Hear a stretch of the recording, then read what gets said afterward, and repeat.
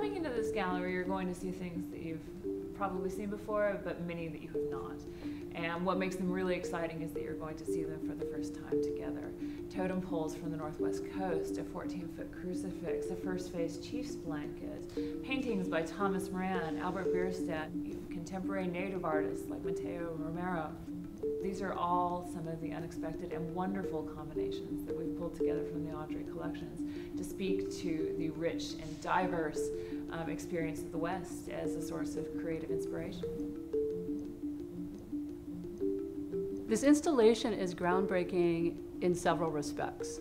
First, it acknowledges the history of the Autry, but it also acknowledges and brings into play the Autry National Center's collection of Southwest American Indian art, and that does so in a way that views these objects together as part of the same history.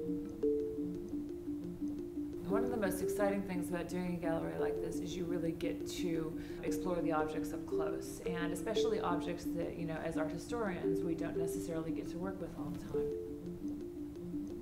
Allowing these objects to both be objects and to speak in the language of the visual material that they are made with.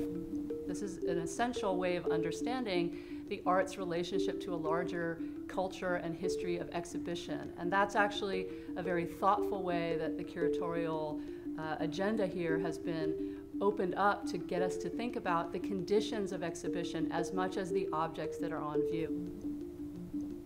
One of my favorite pieces from the collection that we've got to spend a great deal of time with are these wonderful buffalo chairs from the 1840s. And together, they speak to the commodification of the West, almost as sort of a cartoonish image from the European perspective, but at the same time, they are incredibly beautiful, amazing pieces of decorative art that were, like everything in this gallery, exquisitely made and represent somebody's unique creative vision.